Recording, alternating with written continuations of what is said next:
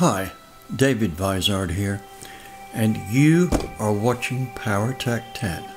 Give me a few moments of your time, and I will give you the benefit of 60 years of race-winning engine building.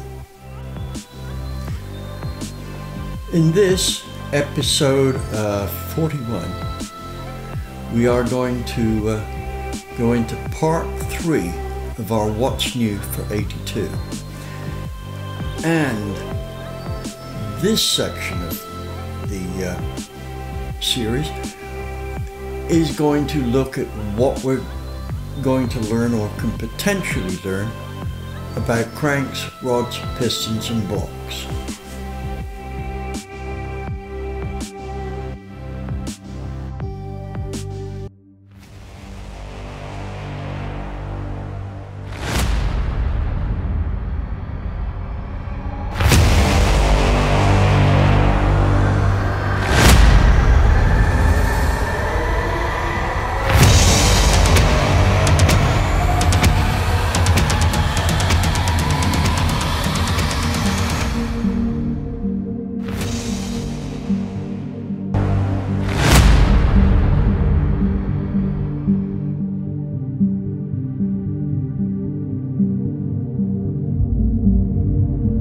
One of our projects, which you see behind me here, is a 396 small block Chevy build that my good friend and Caribbean crew chief and most winning Caribbean race car driver, Mervyn Bonnet, is going to tackle, and that project will start shortly. And his first job is to go through what it requires to build a 396. How many of you are small block Windsor Ford fans? Probably quite a lot. One of the frustrating things about these engines, especially the 302, is they're easily capable of far more horsepower than the stock block will hold. Well, here's some good news. I'm working with Checkered Flag on this, and right now I'm looking at a block here, a small block Ford block, factory originated, that will go 1,000 horsepower for probably 2 seasons on the drag strip. So I'm sure you don't want to miss that. Just thought of another couple of projects here. The 1,000 horsepower block I told you about is destined to be turbo, twin turbos. We're not going to turbo it just for maximum horsepower. We're going to use everything that I learned doing turbo motors for Chrysler to make a drivable one. That means maximum low speed torque, right? The engine's got to pull seamlessly from 1,000 RPM up. And there's a lot of tricks that can be done on that, but that block is going to be key to that. Another project we've got going is a 525 inch big block. Again, we're doing this with Checkered Motorsport, and the block has been reinforced, and our target is to see if we can get to 2,000 horsepower on a nitrous build. We'll see how that works out.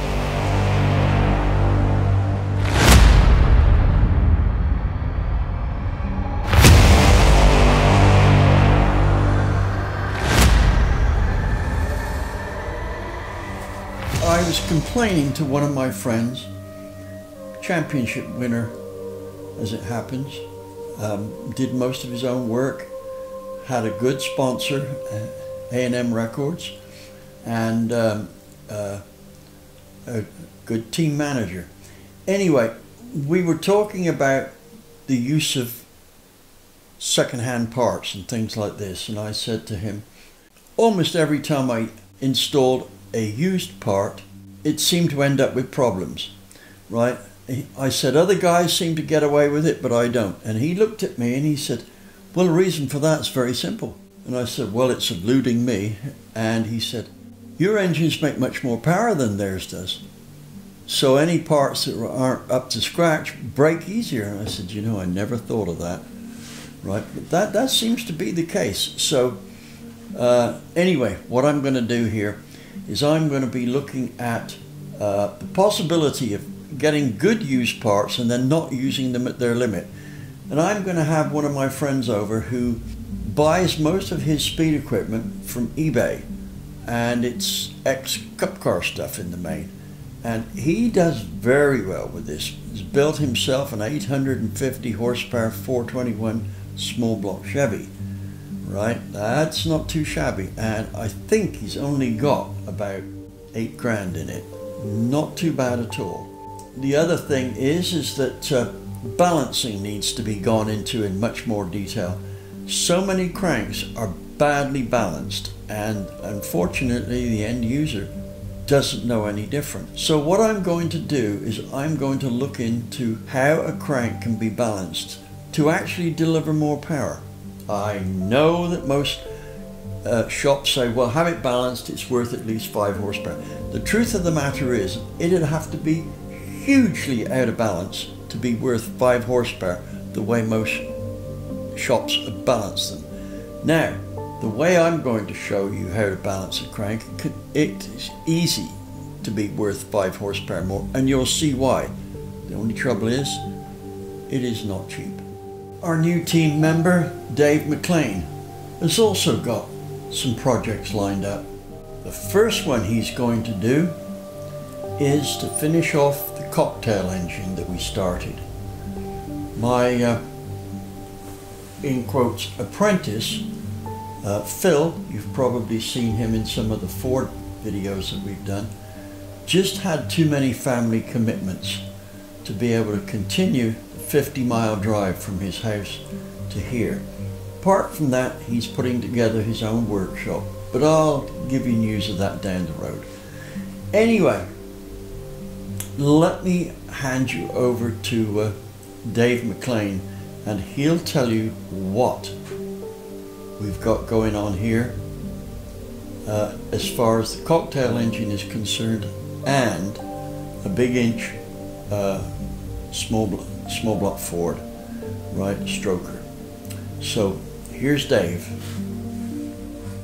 Whenever we build a performance engine, we try to do what we can to make sure that all the parts we use are the same as much as possible.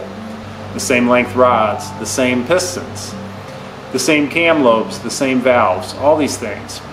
But what if we have a bunch of good used parts, ones that are perfectly fine, but they're not all the same? How much difference does it really make in horsepower? We're going to find out. We've got a name for this build, the cocktail motor.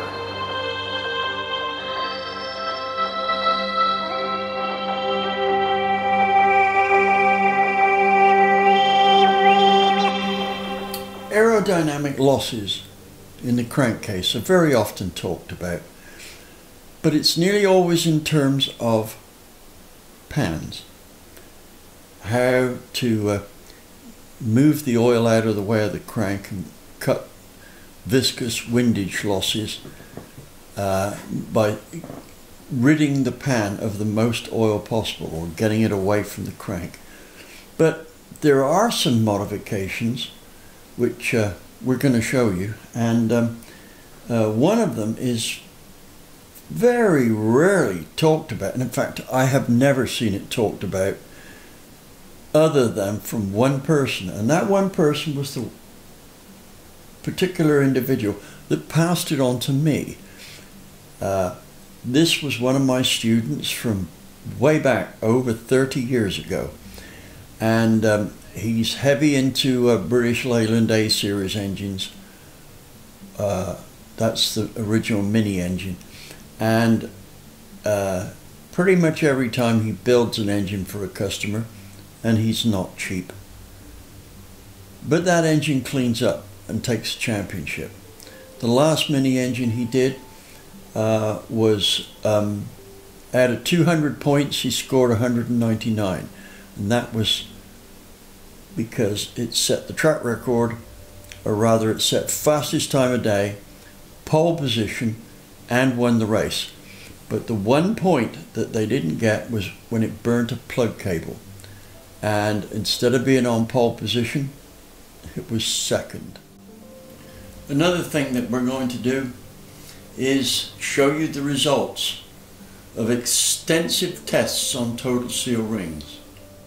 And talking of rings, we're also going to show something that we teach in our school here. So only a select few know this, and that is how to run 9/1000ths ring gap with a one-piece ring. Don't expect to get this stuff from pro stock guys or cup car guys, because they don't know how to do it. Something else that we're going to dig into in depth here are computer programs. So let me just introduce my co-conspirator on that, Stan Wise. Here's Stan. Hello, David. I'd like to say hi to you and all of your viewers. Please remember to tell them about the new spring selection program that we're going to be debuting, and also the new enhancements to the IOP program.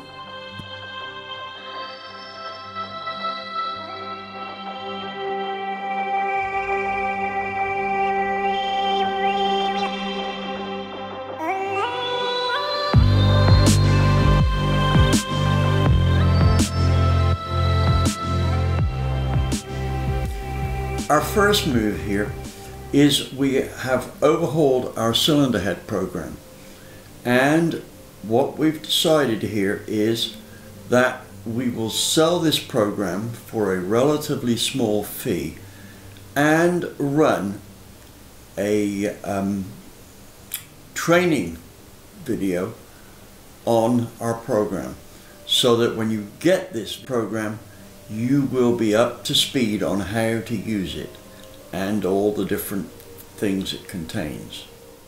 That about does it for this edition of PowerTec 10.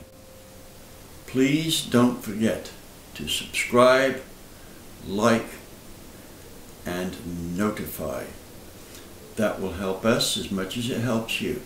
Just remember, if you want to go fast, help us to help you go fast. Thank you for watching.